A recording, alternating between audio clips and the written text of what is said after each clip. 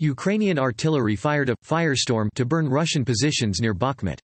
As Russian forces relentlessly captured the fortress of Bakhmut in eastern Ukraine at all costs, a Ukrainian artillery unit vowed to deliver a punitive blow to them. Ukrainian artillery units continuously fired on Russian positions near them. Bakhmut city on April 13. Unit commander Dmytro stated, "If we have more weapons that can penetrate deeper into enemy positions, we will be able to do more in this fight." Ukrainian gunners prepared ammunition to attack Russian military positions near Bakhmut.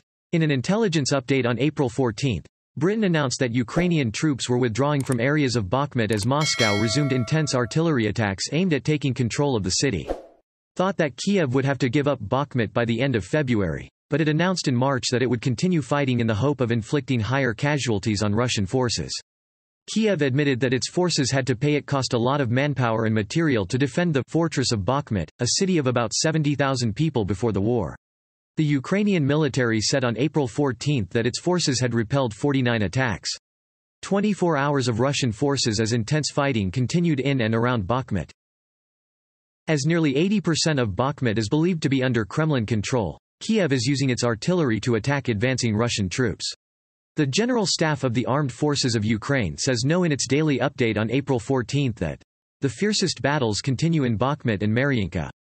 Gain control of the Bakhmut meat mill, where thousands of soldiers are estimated to be from both sides was killed, would be a huge symbolic victory for Moscow. It would also allow Russian forces to destroy Ukrainian garrisons around Chasiv Yar and two other cities in the Donetsk region, Kramatorsk and Sloviansk.